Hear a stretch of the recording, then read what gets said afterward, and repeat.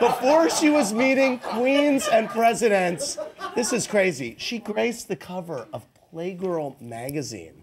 Do you remember that you did this? No. Yes, it says Meryl Streep, the freshest face in Hollywood. It's you and Dustin Hoffman. I love that. And I was flipping through it, doing a little research earlier. And they have their sexiest men. I just want to read you the first three. O.J. Simpson, Calvin Klein, and Woody Allen. I mean, those were their picks of the sex in '79. Well, that's why they picked me as the freshest face. Wow, there you go. Billy Eichner, everybody.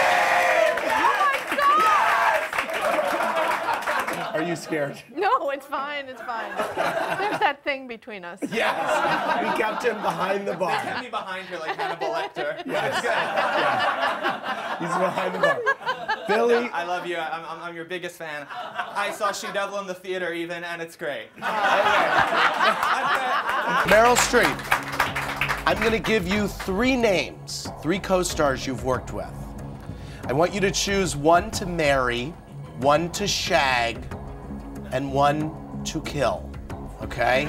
Oh. It's a game. Marry, shag, kill. Dustin Hoffman.